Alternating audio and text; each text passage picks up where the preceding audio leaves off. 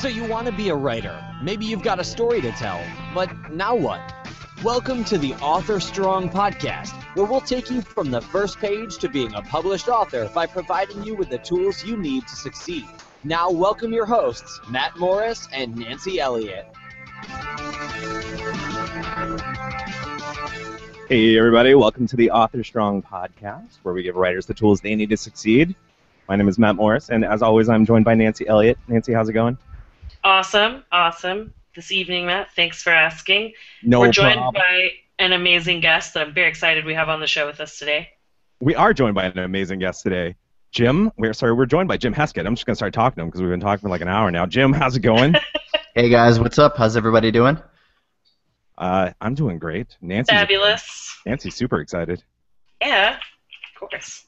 Yeah, it's fun getting you back on the show, Jim. Like, we recorded a few episodes with you, and so this is also a first for us, right? So we recorded a number of episodes with you, like, I don't know, a year and a half ago, and we still haven't released one. Like I'm holding on to it, like a greedy person, right? I don't even remember what we talked about. I think we were talking about the Iran deal on that episode. That's probably dated by now. All I know is we talked about a lot of dinosaur erotica. Yep, that's what I was thinking.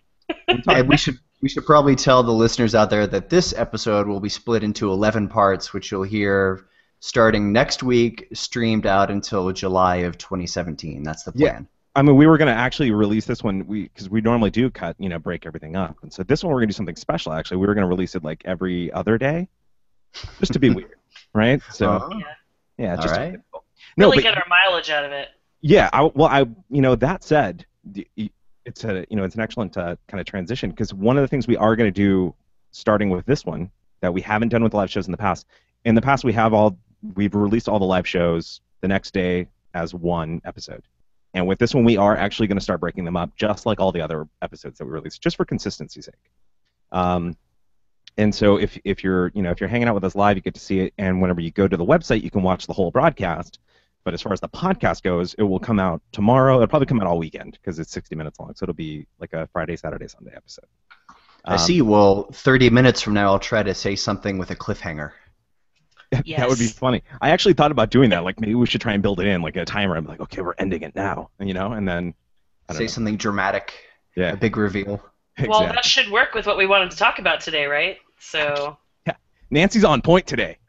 Woo! I need the little Facebook shark sticker that says on point because that's you. Oh no, you know them enough to know which one you want to use. You have no idea how well I know them.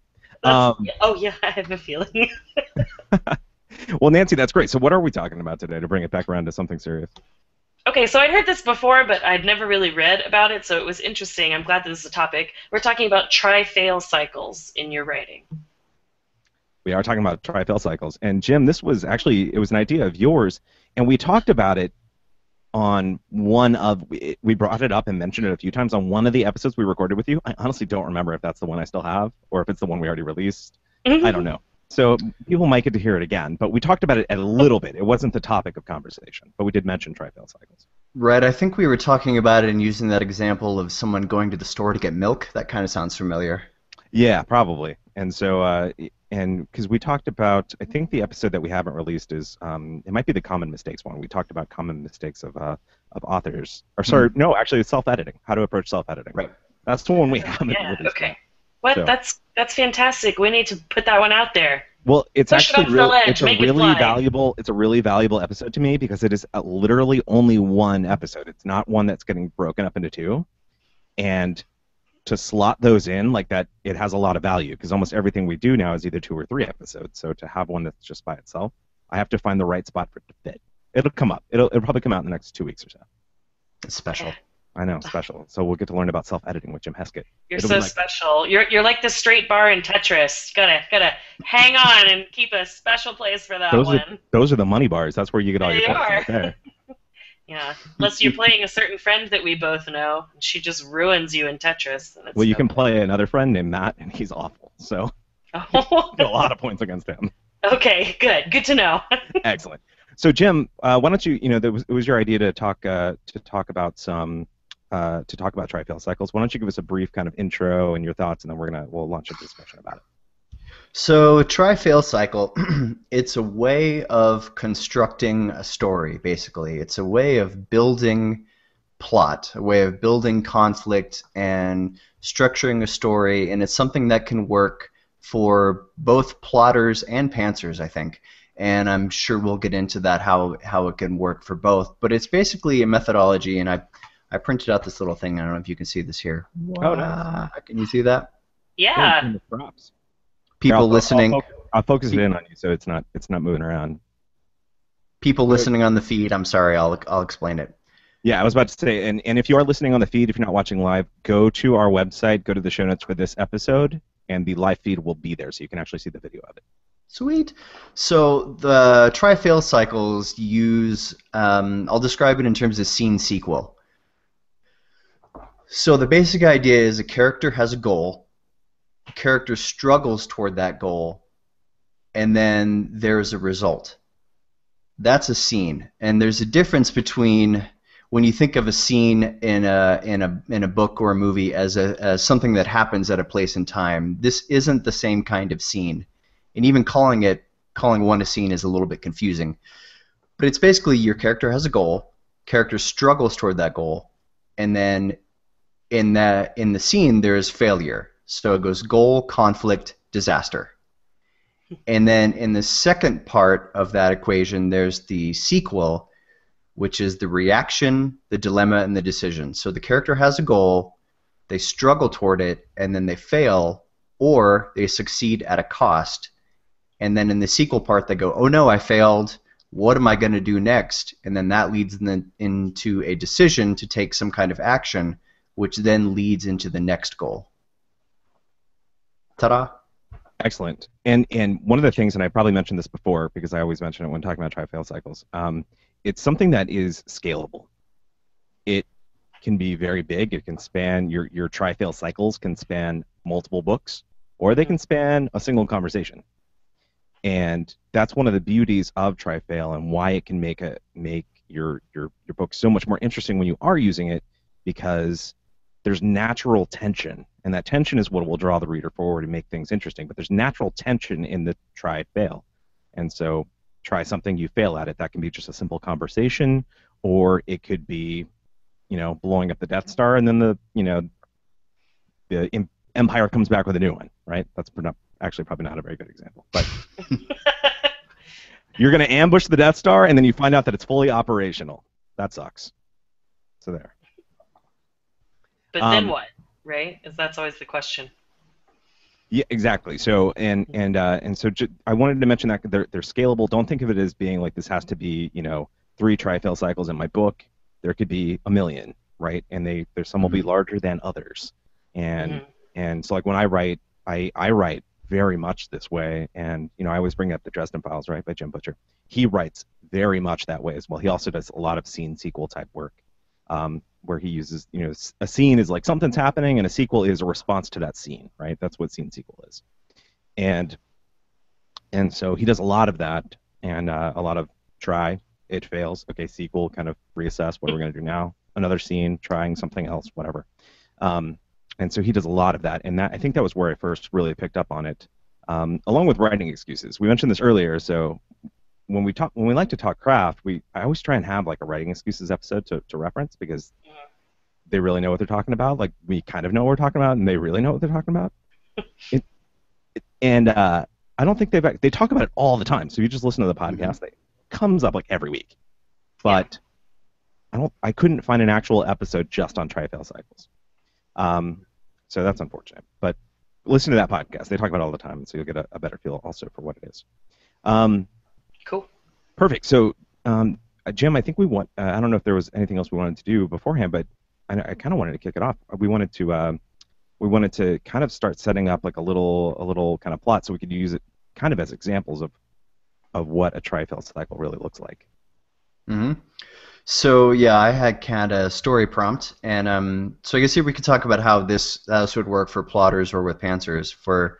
For plotters, you would, whenever you're structuring out your story, you would put it in try-fail cycles. The character has the overall goal for the entire story, and then the character is going to have smaller goals in service of that story. So you use it when you're creating your outline, which is like basically what we're going to do now.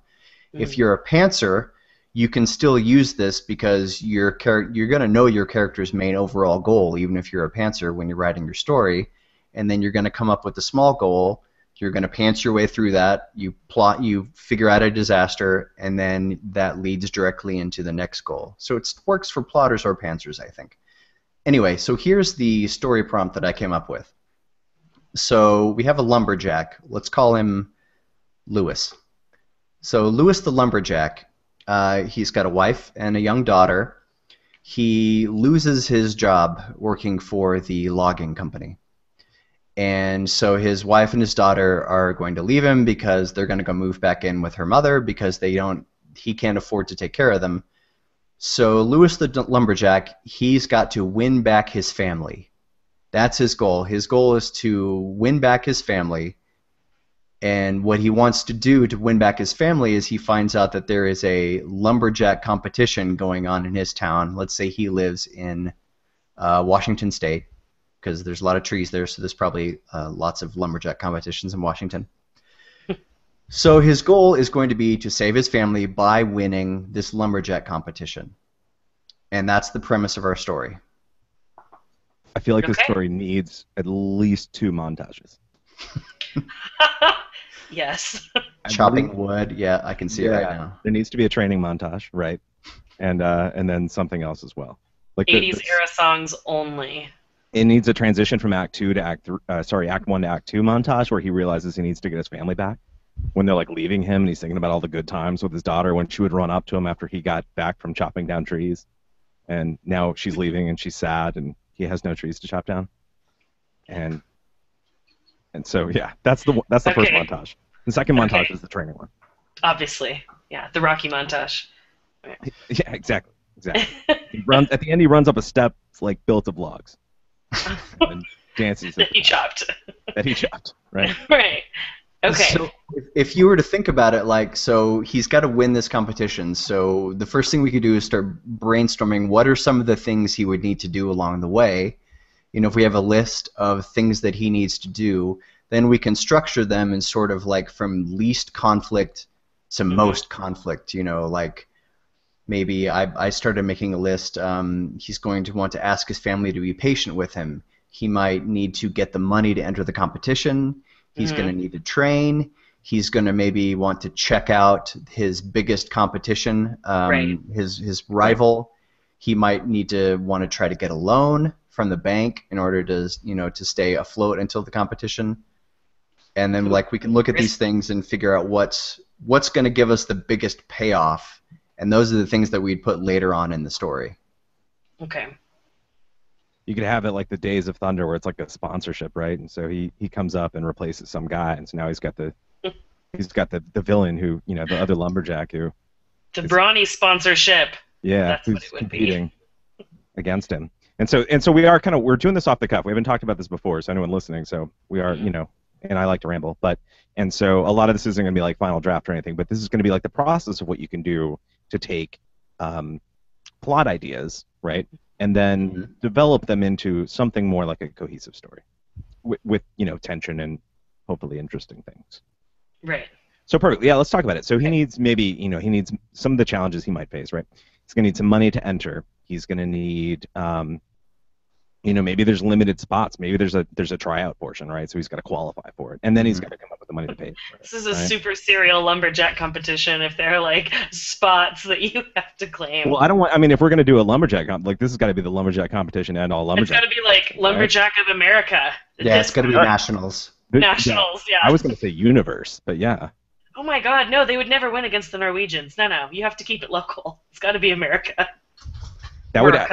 If we could give it like a Cool Runnings feel also, like that would be neat. Yes. Okay. Cool Runnings. Okay, so this is the state. The sequel is going to be, right? Okay. Lumberjack Man 2. That'll be, takes on Norway. It'd be a whole series. Yeah, exactly. Oh my gosh, yes, I can. Lumberjack Man chops down all the trees. With an option for a movie. Excellent. So maybe, what about this is the first thing he needs to do? So the first thing he would need to do let's say he's got a couple of problems right off the bat. He's got to get the money to enter the competition, and he's pawned his trusty axe. He's pawned his special axe that's been his friend because he was so poor. So the first thing he's going to do is to try to go ask his brother to borrow money. So that's his goal. That's his small goal for the scene, is he wants to borrow money from his brother. The conflict is that his brother's been mad at him over something that happened in high school for 15 years, so his brother doesn't want to give him the money. So okay, his goal is go. We kick it off where he's down to his last straw, kind of inciting incident. He pawns off his lumberjack. He needs to borrow money. Goes to his brother, and so especially early on in the story, and this is going to be the case more often than not. Like when you're looking at these try-fail cycles, they're almost always fail until in some way, right? Yeah, I mean, you don't want to. If success leads to happiness, and happiness generally leads to a boring book until the end. Right? It's fair. So. Right. Okay. So he goes to his brother to ask for money, but like Jim said, his brother's mad at him for, I don't know, stealing his girl. I don't know. This is way too easy of a like this is if you can just call up your brother, right, and go find it. It's not like he had to like track down his long lost brother who. But what if he did? I mean. And so that would change. That's a good point, because you're changing the overall scope of it, so it becomes a much larger thing, and so that might have a bigger payoff, and so that payoff may come at the end. I guess the way I envision it is like it's simple, Yeah. Well, we want to keep it focused on the competition. Not like, oh, let me go find my brother who's been lost forever and lives with the bears. Well, yeah. I mean, if his brother can cut him a check, then he doesn't have to do the competition, right? Okay, so he goes to ask him for money. Yeah. But it fails. His brother's like, no, get out of here. Can't do it. So it could, or there's another way to look at it. So there's two ways to do a fail. There's two in the scene sequel. There's two ways to do a disaster, which is the end of the scene part that precedes the sequel. There is the yes but and the no and. Yep. And the no and is, did he reach his goal? No, and something else bad happened. Like he could go. The no and for that might be he goes to ask his brother for money. His brother says, "Hell no, get out of here. I'm calling the cops on you," and then the cops show up. That's a no and, because things get worse. Things get worse for him. The yes but is his brother says, "Yes, I will give you the money to enter this competition, but it comes at a cost. Like he has to do something for his brother that he doesn't want to. That's gonna take up his training time. Like maybe he's got to go deliver something, and it's going to take 2 weeks of his training time, so he's going to be set back already." I like because I'm picturing this at the beginning, so I like the no and. I like the he goes and his brother sympathetic or whatever. I just don't have them. I can't do it.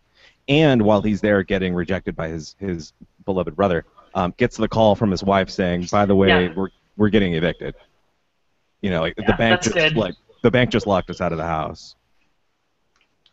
And so now we're gonna take off and go live with our parents. You figure this out, right? Or that's when he gets the call that, "Oh, and I'm leaving you," right? The wife. Poor Lewis. Okay. Lewis is not having a good day. Well, we have to make things really, really bad for Lewis, because to have a great character, if Lewis is sympathetic, if we've set him up in the first couple chapters of our book as a likable guy, maybe he's really funny. Maybe he's, we've included a lot of humor so the reader will relate to him. The more bad stuff we have happen to Lewis, the more worried the reader is going to be, and so the more the reader is going to want to see Lewis succeed. We always got to keep the reader worried that the main character is going to fail, worried that the main character is not going to succeed in the end. Right, good point. Exactly. Okay, so he's just hung up his cell phone. Decision time.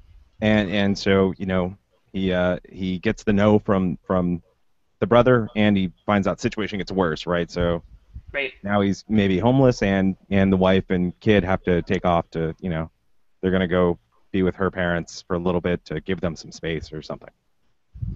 Okay, so if we look at the disaster, if the disaster is that he's getting evicted from his home, it would seem, so if we look at the sequel format, the reaction, dilemma, decision, his reaction is going to be, oh crap, I'm getting kicked out of my house. The dilemma is, well, I need to save my house, maybe?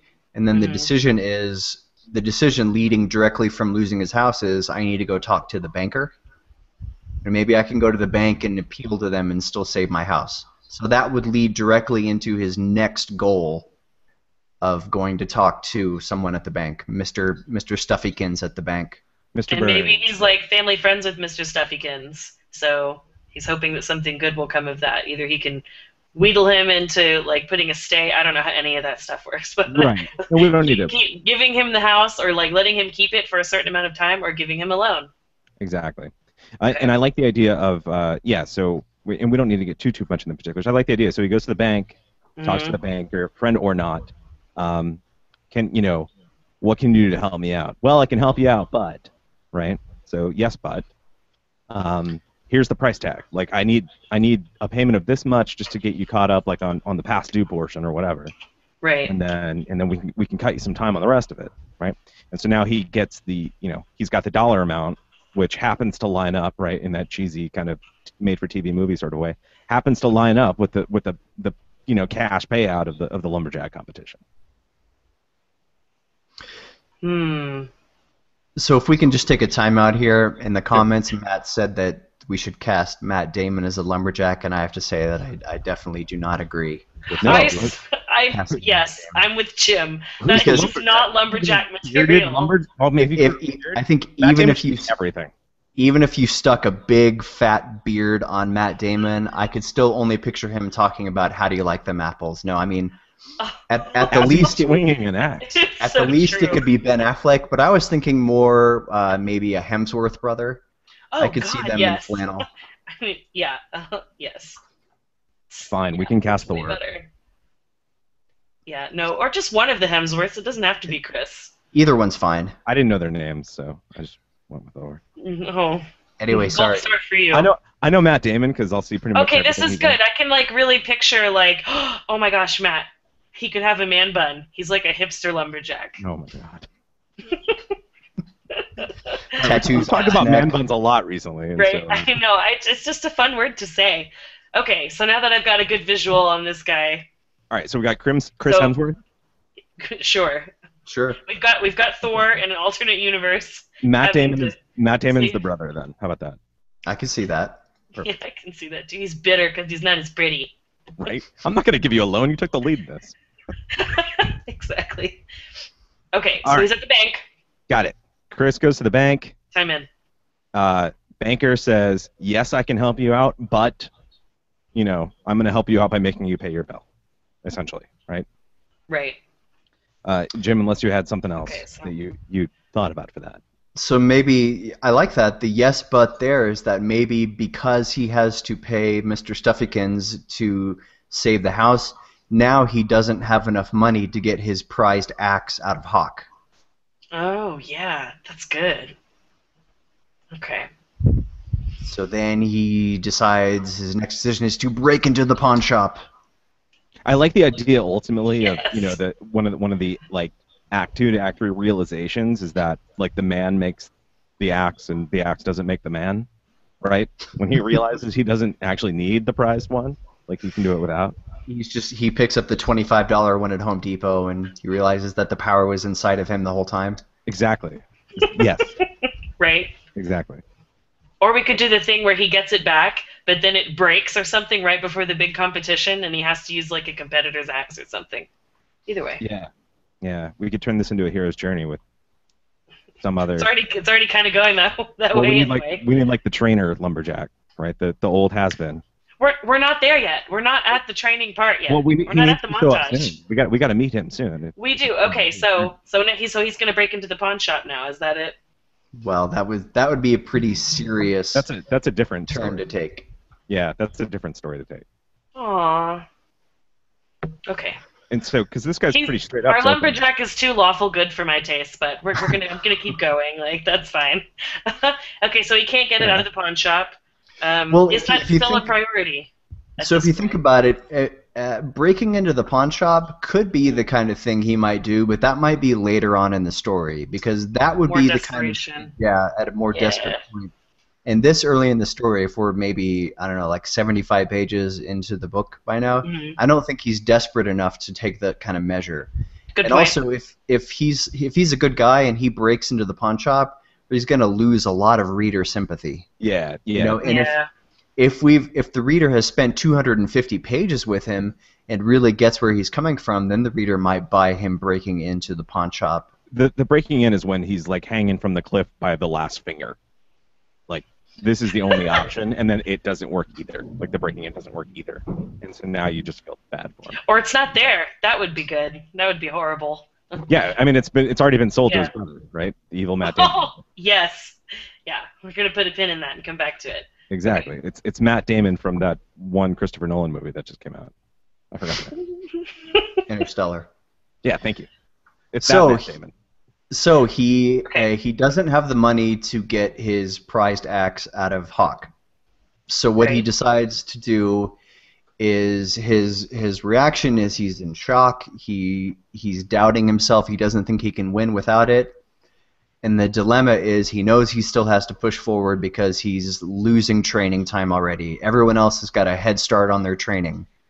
And his decision is he's going to go buy that $25 axe at Home Depot because he has to have something. Right. And he's going to go buy the axe and he's going to start training. Okay. So that would lead into the next goal, which would be... I would say if we do want to take the hero's journey thing, I would say like he doesn't even have the money to go buy that, but he finds another kind of small-time business guy where he's like, look, I'll work for you. I just I need to be able to use your stuff in off hours when I'm not kind of laboring away, right? So I can train and whatnot. So the guy says, I will give you an axe if you let me spray paint my company's name on your flannel during the competition. Yes.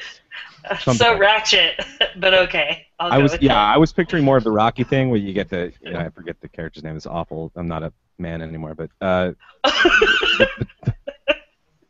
an amazing movie. If you haven't seen Rocky, it's an amazing. Like one of the. Right. No, I know what you mean. Okay. Yeah. Training. Yeah, I got it. Okay, so he has the axe. So he says yes because he needs it, right? He needs the axe, so he agrees. He needs something. He's desperate, right? And so even affording the $25 thing at the store like that could be a stretch, right? Yeah. Well, he doesn't need to be spending any money. Right. Right now. Right. And like so, he's eating cans of beans. There's backs against the wall. Yeah. So he finds someone where he's like he can do some work for him, and in exchange for the work he's not getting paid because that guy doesn't have any money either, right? It's hard times in the lumberjack community. But in exchange he gets the use of this guy's stuff. Sure. Yeah. He'll be a willing shill at the regionals. Sure. Because there have to be qualifying rounds, right? I mean we can't just. I mean, if this is nationals, think about it. There's probably going to be a regional, and nationals is far off. That's like the main goal. That's like the climax of the story, whether or not he makes it. Right. Right. And to address Brian was just asking in the comments like how hard is it to get an axe in this town? Some of this stuff it's all off the cuff. So some of it's not going to make sense to make like a really good story. But, okay, I like this comment. He finds a wizard that turns his hands into axes, and he wins, but he can never hug his children ever again. Oh, that's so sad. That's the yes, but. Does he win? But. Yes, but. So, but if actually going back to the story, so if the guy says, all right, I'll buy you an axe, I'll buy you a nice axe, but you have to work for me part-time for free, so that's a yes, but. Because he got what he wanted, he got the axe, but now he's only going to have 4 hours a day to train instead of 8 because he is taking care of kittens at the shelter for this guy during part-time during the day. So he's taking care of kittens in the morning and then he's training in the afternoon, and so his new goal is that he's got to make up for lost time. He's got to train really hard after he's playing with kittens every morning. So noon to 4, he's got to go train. Okay. And so the conflict there is that he's pushing himself. This is like a little mini man versus nature conflict because he's he knows that he's only got 3 or 6 weeks or whatever left, and he's got to make it for less time. So he's pushing himself. He's doing lumberjacking things. He's rolling on a log in the river. Mhm. And then maybe the disaster here is he pushes himself so hard he sprains his ankle. Ooh. Nice, yeah, an injury.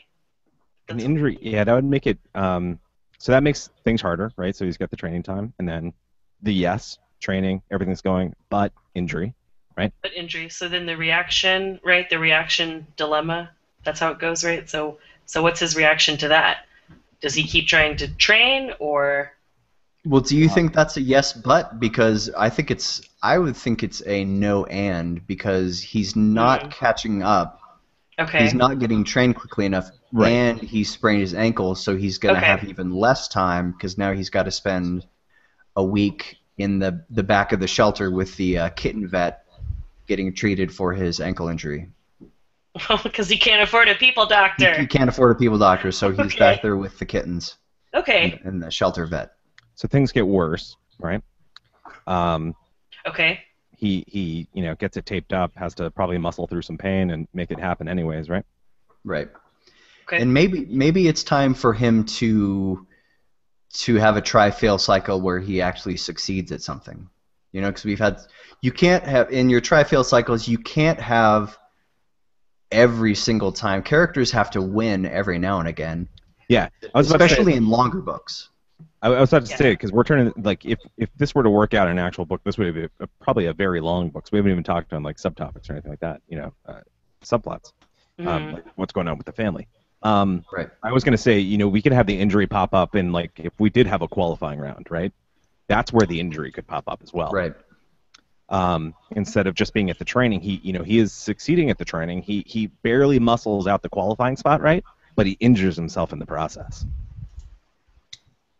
Right, and this is exactly the kind of thing that this kind of brainstorming, like I was talking before about how we have all these goals and then we figure out where they go in the line. So the ankle injury might be, like Matt said, the last thing that happens before he finally figures it out and gets that where Will Smith shows up and says, the power was in you the whole time. Right. Oh yeah. And so that could be we could have a lot of things out of that, and that's one of the beauties of the try-fail cycle, especially when you're brainstorming and you're planning. Big fan. I'm a big fan of planning. However loosely or detailed, like this is probably a little bit more detail that I would even go to. Maybe not. It's about on par. I wouldn't go too much more detail whenever I write my own stuff than what we're doing here. But I like this because one of the beauties of the try-fail cycle, the yes, but, the no, and, the responses and everything like that, is you don't need to know everything, right? Yeah. So we know, okay, maybe we've got this qualifying round and he's going to succeed. It's going to be a yes, but. Well, that but could be a lot of things, right? It could be an ankle injury. It could be the axe breaks that he was using and now he doesn't have that anymore. It could be, the bank comes to him and says, actually, we're going to foreclose. Like, now you've got more problems. Like, it could be a lot of things when you know that kind of formula. And so that's what being flexible whenever you plan stuff out like that really helps you to say, ankle injury is maybe that's kind of cheesy, right? Or the axe breaking. Like, well, we already dealt with him getting a new axe, didn't we? Right. And so maybe that's kind of cheesy. Have something else happen. And so yeah, it allows you a lot of options to kind of like slot in. Well, I don't know what should happen next. We'll just it does see what happens with each like version of it. And I would say and we want to keep in mind stakes, right? And tension. And so depending on that qualifying round where that falls in the story, I mean, if that falls towards if that falls in the third act, right, the last quarter of the book or so, then the stakes got to be, they got to be way up there. Right. But if it happens towards the beginning, okay, well, him like injuring, like spraining his ankle real bad, that's reasonable, right? That's something that he can overcome with. Like a temporary setback. It's not like a game changer. Right. Yeah. So maybe after he injures his ankle, the kitten vet says, you're done. This is a 12-week injury, and he's real down for a day, and then his cousin Steve, the doctor, visits and says, no, you'll be back on your feet in 3 or 4 days. So there's a bit of hope, and then maybe also at that same time in this family subplot that we haven't talked about, his wife calls him and says, we've decided to stick around for another couple weeks before we abandon you. So he's been looking forward to them come visiting, and now all of a sudden he gets the news. Your ankle's butt. Right, now he's got some hope. Yeah. And then the wife says, actually, that's not going to work out for us. And so, real quick before we get too far off, because Shannon just asked, Shannon Morgan in the comments, and we just had an interview with Shannon also. You're going to, everyone from the podcast is going to get to hear from her next week, which is wonderful. And she said, do trifails happen as often on either side of the midpoint? Do they intensify after the midpoint? My thoughts on that is, and we're talking pretty big trifail cycles here. We're talking kind of big plot point cycles. Generally speaking, the trifail, and this is one of the first things I started off with, is they're going to happen within a conversation, right? If you really pay attention to a lot of good writing, you're going to have this ebb and flow of like positive, and then nope, that didn't work out the way I thought, and then okay, let's try again, and then nope, that didn't work out the way I thought. They appear everywhere in writing. Yeah, there's so many different scales, right? Like it could, like you said, like it could be a whole story-wide trifail cycle, or it could just be in a conversation. Yeah. Yep. It could, if you have a really long series, like a trifail cycle could span an entire book, right? Right. And so, you're going to have them pop up all over the place. So it really depends on the scope of the trifail cycle specifically. But you will definitely have trifails popping up after the midpoint. It just depends, again, on the scope. But I would say, do they intensify after the midpoint was one of her questions. That, yes, the later... Yeah, the stakes. The stakes go up as the book goes on, right? And so if you have a trifail cycle that fails, especially a bigger plot point item that fails towards the end of the book, it needs to be, a potential game changer for the hero to give him that opportunity to turn things around and grow and become a new character, right? Mm-hmm. Okay. So I wanted to address that. So sorry, I threw us off. No, we're good. Forgot where we were, to be honest. He just got there was a moment of hope in the middle of all this failure because he found out he's only going to be out of training for a couple days, and his wife, who he thought was leaving him tomorrow, is actually going to be sticking around for a couple more weeks. So he's got a little bit of hope. This is maybe like the midpoint of the book where things are about to get a lot darker. Oh, right. Before they get better. Exactly. We had to give him a little bit of hope because we can't have Lewis the Lumberjack lose all the time, or else it would just be too much. It'll be too much like a Game of Thrones book where everything is bad for everyone all the time. And that is the key thing. We kind of mentioned we've mentioned it through the plot points a couple times, but to put kind of a tag on it as well to call attention to it. The trifail cycles, they can happen. The yes but no and, when you think of it like that, especially, they can happen crossed over between plot and subplots, right? So he's got these other kind of stories. He's got the subplot going on with his family. Like, how's that going to work out? The main plot being, getting into the competition to pay for things to make everything right with the family. But then he's got this tension going on, kind of marital problems or whatever going on with the wife, and so you can have successes in one arena and failures in others. Whenever you kind of line them up correctly, you still get that same. I view this all trifail cycles. I view it all as a way of building tension, right? And so the tension is at the forefront of what you're trying to get at, and telling a satisfying story where he's overcoming, and so just keep that in mind, that you can interweave them a little bit. And then, as Alita would also point out, to make sure, because this ties in a little bit, subplots are subplots. They're not side stories, right? Right. So it needs to tie into your main plot. Your subplot ties into your main plot. It has something to do with it. And so it's not just a random other kind of side adventure that is happening. It's speaking to that point. So back in one of our first trifail cycles, where he went to go see Lewis went to go see Matt Damon, his bearded brother, and his brother called the cops on him. So that could be just as like Matt was talking about, a way to avoid that being a side story is if that comes back into play. Maybe right as things are going good for Lewis, then he gets a visit from the cops. Right. And that's a way to tie that subplot back in, also make things worse for Lewis. Yes. And that is one thing that we're going to miss out a little bit on this, is like you're going to be able to, after you get kind of an outline done, right? You're going to be able to then go back through that outline start to finish and really tighten it when you actually have the later plot points really figured out, then you can go back and you can seed them appropriately in the beginning. Mm-hmm. And that would be a perfect example of something where you'd want to do that, where you'd want to kind of wrap it around. Also, Brian asked another question, which I think is pretty good. We can talk about it. I want to make sure we have enough time to. Serious question. What are tips to help avoid making tri-fail cycles repetitive/boring? That's a good question. You don't want them to be repetitive or boring, and so I think that what we're doing, especially, you might get some repetitive or boring, like some of the things we're kind of just going off the cuff with a little bit more planning, you'd iron those out, right? I would say to make them not boring, make sure that the stakes are going up as the book progresses. We kind of mentioned that already. But if the stakes are going up and it makes sense, and the obviously the scenarios would be different. Don't have like 5 different tri-fail cycles with the axe, unless it's like someone said earlier in the comments, the one axe to rule them all, and then I guess that's okay. But yeah, it's sort of like what we were talking about at the beginning when I was saying we could have a list of things, a list of goals for Lewis, and that we would structure them so that the stakes are increasing because his goals are getting bigger, his conflict is getting more intense, and the disasters are getting bigger each time. Like he's trying harder and he's failing harder successively, like a ladder as it goes up. And that's how you keep them from being repetitive and boring. That he's trying bigger things, he's got bigger goals, and he's failing harder. So it looks like the harder he tries to reach the end, the harder he fails.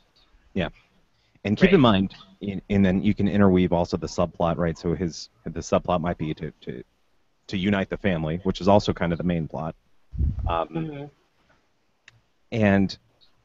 And so just keep those, and you can kind of interweave them together, and you can set out kind of arcs for both, and you can have successes and failures in both that are progressing the story and moving it forward. And just keep the stakes going up on both until it's time to wrap one or the other or both of them up. And I think that's going to stop it from getting boring. But I like also, to keep it from getting repetitive, plan it out a little bit more in the beginning, and then review it, revisit it after you've finished kind of planning, go back, do another second pass at it, and try and punch it up and make it more interesting. And here's a brilliant plug for Scrivener, that if you pants all this in Scrivener, then you go back and you should say, oh, this tri-fail cycle that's here at a third of the way through the book should be 2/3 of the way through. And you can just drag it down and then go back and make a few edits. Yeah, Scrivener's wonderful. If anyone who's listening is using Word, quit it right now. Go spend $40 on Scrivener. Just do it. Yes, just do it. You'll thank yourself. They give so many discounts. Like it's almost hard to pay them full retail price because they give so many discounts so frequently. And so the other thing I was going to say also to kind of tie this back, in an episode we had, I think at the beginning of last week, a little over a week ago, we talked with Susan K. Quinn about writing groups, right? And I would say, Nancy, you and I, we have a little bit, we call it a social writing group in there, but when we actually, unfortunately, it's rare these days, but when we do talk writing, we talk stuff like this. So if you're trying to make things more interesting and less repetitive or anything like that, talk about it with some other writer friends. This is a great kind of conversation you can have over a drink or over dinner or whatever with a group of people like we're doing right now, and you can really hash out some things. So it's something that doesn't require a lot of commitment on anyone's part. There's not like, print out 10 pages and read it. Yeah, it's just a conversation. Exactly. You can have a single conversation about a single story pretty easily. So definitely, approach writing friends and do that. That's another great way to work on this kind of stuff. Okay. Awesome. Okay, so where's Lewis, or Chris, or whatever his name is? Lewis, who looks like Chris. He just got a visit from the cops. That's right. Okay. For a catnapping, someone said in the comments, which ties into his job. His job is not being paid for, so you could say it's his internship. I mean, that would be a great kind of like towards the end of the story where the cops come and show up and he gets fired. So Mittens has gone missing from the shelter. Yeah. And the cops come visit Lewis, and they take him downtown. Okay. And they handcuff him to a bench. And so he's losing out on even more training time. God, this is going to be like a 700-page epic. I was going to say we wouldn't want to. At this point I wouldn't want to come back to training time. We're going to move on to make it not repetitive, right? Maybe he's missing some other qualifier. Maybe he's missing some other deadline. He's got to be somewhere. Or maybe he's got the one shot from the family, right? The wife's like, oh, okay, here's your, let's talk things out, and I'm going to be waiting for you. We're going to meet at this diner or whatever, like halfway between my parents' place. And then the cops show up, and we got to question you, right? And so now things just all around get even worse. And so I feel like you could have both of those things happen, right? I'm trying to keep track of the ups and downs we had. Okay. And so you don't want to have just negative. So it would be like some kind of success would happen, and this is part of us just going off the cuff and not actually writing this stuff down, right? Yeah. That's just a weakness in the way we're doing it. But that would be a good example of, like, I wouldn't, to keep it from being repetitive, I wouldn't want to, like, the bad part isn't always going to be I'm losing out on training time. That's going to be maybe earlier in the book. Sure.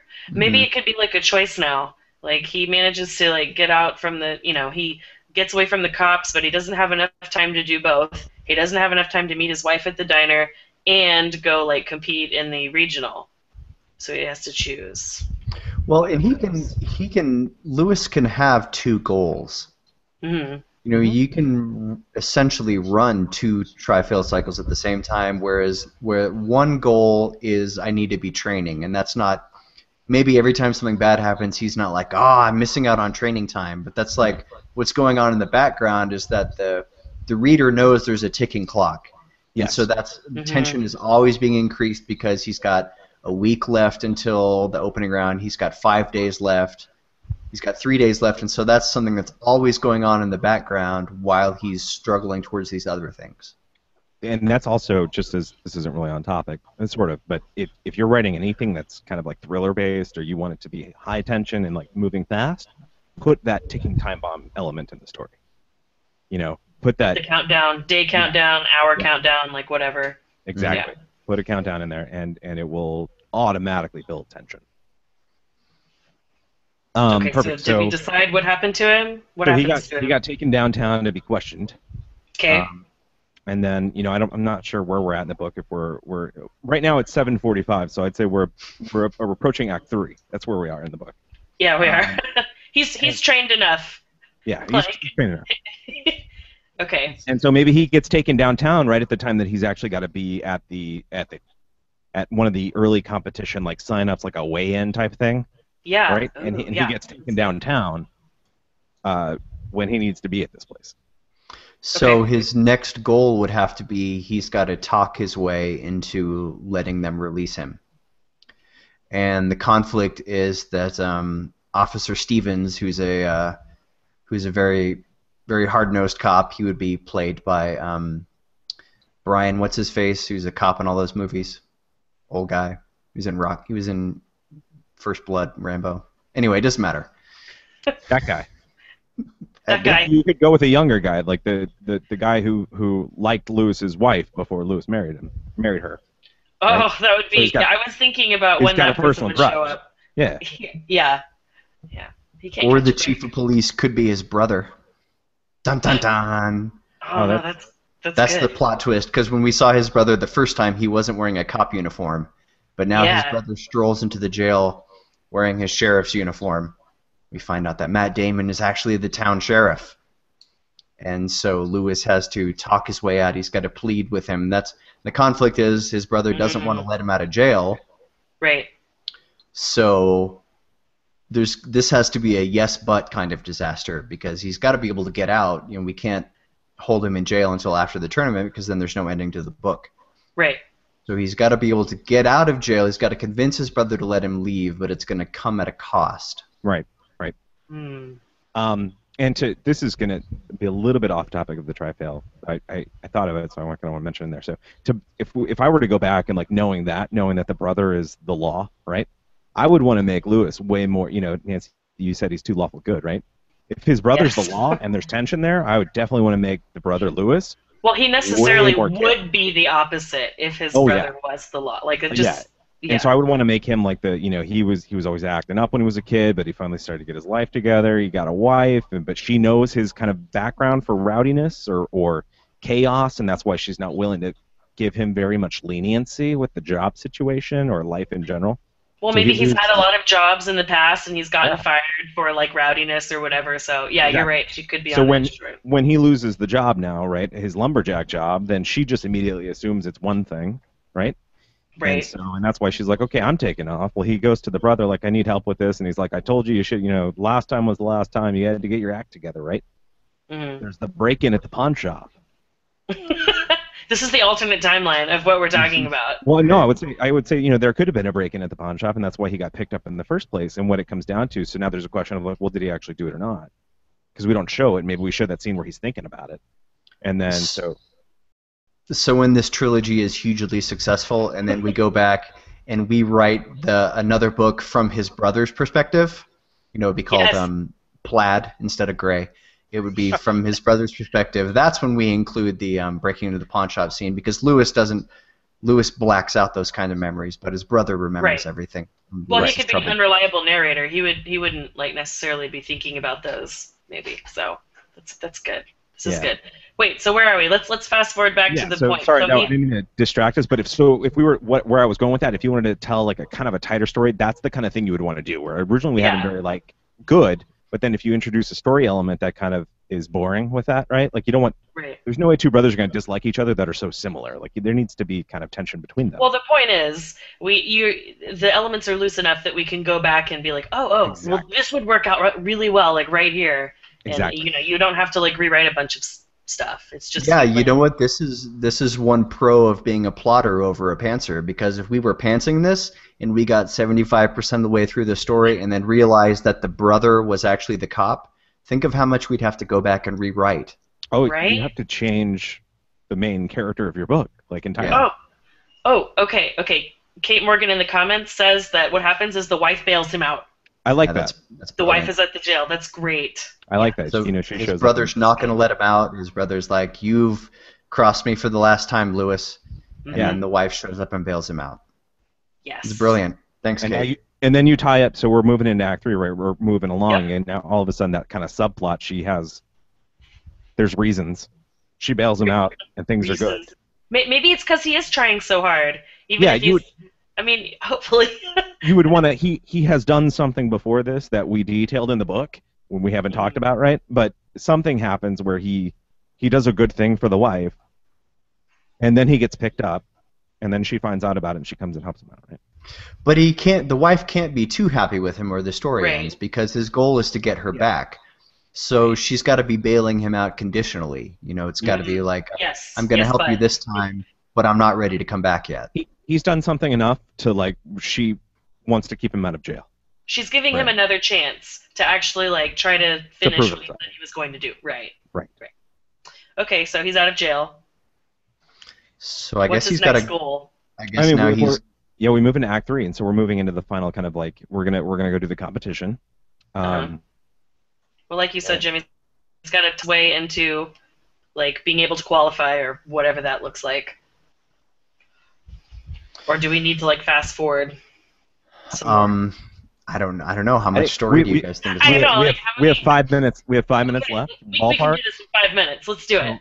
So we fast forward, right? So I want to kind of almost get to the point of wrapping up. We don't need to go. I don't think plot by plot or point by point, but the idea here is I like to do kind of some twists and make sure you realize what your story is really about. Like, is this a story really about him winning a lumberjack competition? No. This is a story about him keeping his family together. Right. And so, I would want to whatever ends up in the outcome. And I'm sorry to be rushing this, and more just a kind of a time constraint, but whatever happens in the end of it. Also, to kind of say this, if you guys have any more questions, thank you. Everyone's been like really responsive in the chat so far. Ask them now, and then we'll talk, and then we'll get to them. So ask them now in the chat, and then we'll get to it. But keep in mind what your story is actually about. Bring it back to that. I would, off the cuff, I would have him lose the competition, right? I was about to say, let's talk about what the ending looks like. Yeah, but use that as a character growth moment where it's I guess not a no and, or he's going to lose the competition, but something else is going to happen. Well, what would you do, Jim? What would your ending to this be? I like the idea of him losing the competition, but if we're going to have him lose the competition and he would have to learn something, maybe one thing like we could do would be to go back through the story and place more importance on the axe. And then what he learns is that he makes it to the quarterfinals with the crappy axe, and he learns something about self-worth. That's pretty cliched, but it's one way to end the story. It's not. I mean, it's not too cliche if that's what we build in it. I mean, because everyone is down on him. That's the whole point of the story. Like the brother's not giving any chances, and the wife cuts him short, and that all comes back to like because of your actions in the past, you've done this, and we don't trust you, and that has played in on how he views himself, and maybe it's something his daughter says to him, or maybe it's something that the wife says to him, or somebody important to him kind of says and has that revelation moment of like. This isn't actually what's important in your life. It's something else. You're focusing on this, or whatever the case is. And you would, yes, make sure you go back and seed that appropriately. But so in terms of try-fail cycles, the important thing is his goal was to get his family back. So the very last try-fail cycle in the book is try-succeed. Right. And that's really he can have small successes along the way, but the last thing that he tries is the thing that gets him his ultimate goal in the book. So the last thing that he tries maybe it's walking away from the competition. Maybe it's deciding not to go compete in the finals because of reasons, and instead, doing that is what convinces his wife and daughter not to leave him. Right. I was just picturing her like at a soccer game or something. He chooses not to. Yeah. Oh, that's got Hallmark Lifetime movie all over it. Yeah, and so great. I like that. I like that though. Because we are running on short on time. If we were going longer, we could probably hash it out some more. But just keep in mind what your story is about, and then if you do something like we're doing right now, if you do it by yourself, you do it with other people, whatever the case is, obviously you want to be writing all these plot points down. But then go back and do a second pass, right, and make it even stronger. Now that you know the end, we talked about this a few times. Now that you know the end of what this story is really about, now go back and make the beginning really interesting, right? Right. Like he loses the axe in the beginning, maybe not because he pawns it off, but maybe because he had a night out drinking and he misplaced it and someone stole it, and then it ended up in a pawn shop and he couldn't buy it back because he didn't have the money because he lost his job because he was out drinking and he lost his axe. Then you have a whole redemption alcoholism subplot. And so that would be something to keep in mind, is that we get to the end and we kind of know more about what the story's about. Now go make the beginning also really interesting and kind of do a second pass and retie everything in. I think Kate Morgan has a really good question in the comments here that just came in a couple of minutes ago. Okay, Kate Morgan. So would you guys say the cycle is try-fail until Act 3, second plot point, where the cycle then turns to failure redemption? If I had to be really general about it, yes. And so, what do you think, Jim? I mean, it's even hard being that general. I would say essentially try-fail goes from beginning to end of your story. Yes. And failure redemption is like a part of that. I mean, because if you look at a story as a whole, anything that's not try-fail is essentially exposition. Yeah, and so you want to be making your characters active, right? So we've done an episode about proactivity, right? And I think try-fail cycles even came up in that when we talked with the lead about it. And so, yeah, your try-fails are going to keep going and going and going until they stop, and when they stop, your story's done. Right. And so, I mean, it's the very, very end. I would say the stakes keep going up. Maybe as you move into Act 3, the stakes stop going up so much and start to get the storylines start to get tied off. So you're going to start to have more maybe try successes, the smaller ones, right? As things get wrapped, and then ultimately culminating in the biggest plot point or whatever that is. In our case, I think it's going to be the realization that he's not doing this for the lumberjack competition or whatever the case is, right? That we finally decide upon. And so, I mean, they really continue until the story's done. And so you're just going to start wrapping up some of the plot points as you move into Act 3. But generally speaking, that's not to say that the try-fail cycles stop.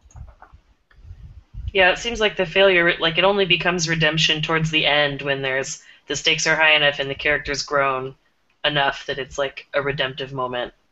Because just having one of those early on in the story doesn't seem like it would be very impactful. Like there's no reason for it to be interesting. Does that make sense? Mm-hmm. Right. Right. Yeah. You got to get the characters think, bought into it, or sorry, the readers bought into the character. I think that for newer writers, it's kind of hard to think in terms of try-fail cycles. Like I know when I first started learning about it and trying to apply it to my writing, it didn't feel very natural. And one of the things that I did was when I was reading fiction, just for enjoyment, I would start to try to look for try-fail cycles. I think in any kind of quest book or any kind of thriller or suspense book, you're probably not going to find try-fail cycles in YA books about self-discovery so much. But in any... I think you will. If you look for...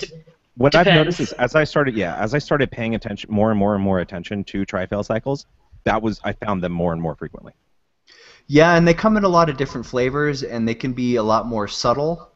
Like in your average John Green book where it's about a young boy and a quirky girl that he's attracted to, you don't find a whole lot of the kind of standard goal conflict disaster. It might be a lot more subtle than that.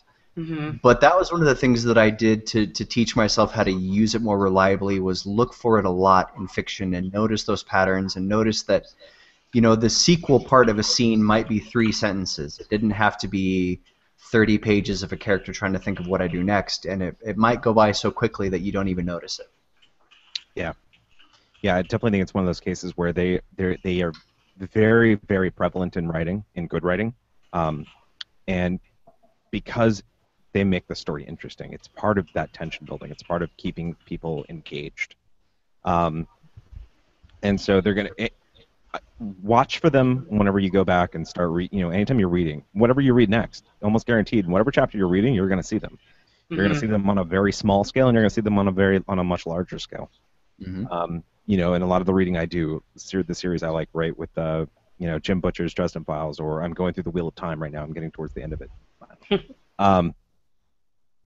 You can't have it. I feel like the Wheel of Time, every single sentence is a try-fail cycle. And I'm not really exhausting. Like it's like this is great, but then this, and it's just like that tension. Okay. I view that as a try-fail cycle, in essence, like a very small, yeah, this is great, and then no, it's not, and then okay, and that's where I say they can be very, very small, because you can have them just within short conversations, like I'm gonna get this, but then nope, no, I'm not, or yes, I am, but no, I'm not, and then. And those conversations can be very brief, or whatever the case is. I'm going to try and do this. Nope, you're not. And so just keep that in mind. I'm kind of going through the comments, see if there's anything else we missed. I think we got most of it. Brian Dennehy, thank you so much, Brian J. Walton, for that. That was the old grizzled white guy who always played a cop or a military guy. I was going to say Brian. Okay. I knew Brian that was Dennehy. Yeah. So when does the multi-author Lumberjack novel box set come out? It's a wonderful question. Been thinking about it now that we've been talking. I want to get on that. It could be so good. It could be good. You can make a really interesting story. I know. That's what I'm thinking. You can make, but the point of that I'm is imagining the covers right now, and they look amazing. Yeah, I think you're imagining Chris Hemsworth, right? Totally shirtless with plaid. Yeah, plaid. Different shirt flannel strung around his waist, axe over his shoulder, like a bitter-looking Matt Damon in the background. And like a kitten with his arms somewhere. crossed. Yeah, and somewhere on the cover art, that's the thing. Like somewhere on the cover art, there's a cat or a kitten, blended into the landscape or whatever, manscape or whatever it is. No, the cat's on a missing persons poster. It's just well played. It's nailed to a tree with the cat's face on it. It says missing. Well played. I think the essence of that, because I told a lot of people that, in all the things I put out, I was like, we're going to be plotting a book, right? We're going to be kind of doing plot points for one. And I didn't tell them it was going to be a lumberjack story. So if people were on the cover, you're going to outline a lumberjack story? Like, I don't want to. I'm not interested in that. But the point to draw it back though is that, especially in more character-driven stuff, you can make an interesting story about almost anything, right? Mm-hmm. About almost any character you can think of. There are ways to make it interesting, and so. I think almost anything is interesting if you write it well. Like, I would read this story, just what we have, kind of what we have. If someone told me the premise and gave me the book, I'd be like, okay, yeah. Sure, why not? Like, it's just a story about a person. He just happens to be a lumberjack. Yeah, and so perfect. I don't see any other kind of pertinent questions. So, a couple things that I can think of off the top of my head. Okay. Nancy, you're leaving your job soon, so that's exciting. We're going to have some changes. I don't think there's going to be any changes affecting the podcast. Nah. Not from a listener standpoint. There'll be some stuff from our standpoint. We'll probably talk about those eventually. I think that's about it from us, though. So, Jim, we didn't really talk about you. I felt bad when we launched into it, and I was like, he's been on the show before, but we didn't talk about him. So, Jim, you're an author. You've got your own podcast. So you do a podcast. Yep. What is tell us a little bit about your podcast for those who haven't listened to your other episodes. I do. If you haven't listened to any of the 5 episodes I've been on so far, I do a podcast called Indie Author Answers, where I read a section of my unpublished first novel each episode, and then I critique it. I tear it to pieces on the podcast. Indie Author Answers. That's the name of the show. Indie Author Answers. It's such good. Please go check it out. Yeah, it's such a cool premise.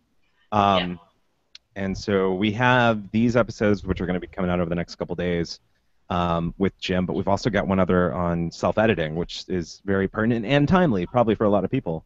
I seem to know a lot of people right now that are in the middle of that editing process, probably because everything we did with Alita and with the offer she gave. She had a lot of people sign up for the offering, and so, for her 20% off and all that, and then we gave out some coaching things to a bunch of people, and so it's been a month of people going like, I have to edit right now, and so we probably should release the episode we did on self-editing. Perfect. So I think that's going to do it for us. So Jim, why don't you tell us about your podcast? Where can all the listeners go and find you, connect with you, find all your stuff that you've got going on? You can find me at jimheskett.com. That's JIMHESKETT.com. Perfect. And again, as always, we'll have links in the show notes for everything. So Nancy, I don't know if you had any kind of closing comments or thoughts or anything you wanted to share. No, that this was a fun conversation. It was a lot of fun. We need to do more like this. Yeah, I have a few other ideas for things like this that would be good for live shows. So I'm thinking like we talked about doing like cover critiques. We could do some book description critiques, and I've already got some people kind of not lined up, but in mind for both of those. Cool. And those would be fun, just for live shows. So. Okay, and whenever we can have Jim back, that would be good. I know, right? Of course. Yeah. We're going to be talking a lot of craft, and so we got to get more of those episodes kind of scheduled out. Yeah. We are real quick. We are doing an after party. I say whoever can stick around. And so we're going to be doing an after party. I'll put a link in the comments as soon as we're done, and so whoever clicks first can join. And I think that's going to be it for us. So everyone, thanks for joining. Thanks for hanging out. If you were here, leaving comments, participating. Have a great weekend. And so for Jim Heskett and Nancy Elliott, I'm Matt Morris. This has been the Author Strong Podcast. Take care.